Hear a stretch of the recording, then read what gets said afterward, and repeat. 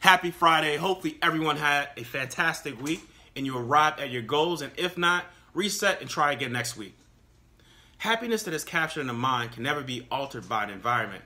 When you look at two characters from Winnie the Pooh, Eeyore and Tigger, they lived in the same environment, yet they had two separate experiences.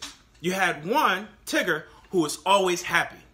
Didn't matter if it was raining, he could have just got hit by something, he always had a positive disposition. Then you had Eeyore, who lived in the same environment, who had a completely different experience. His was always negative. Didn't matter if it was shining, he would find something negative to say about his day and his life.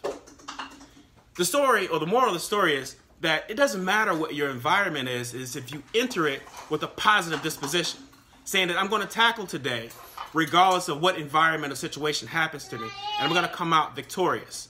I want to thank you for taking this time to watch this video. I truly appreciate your support and your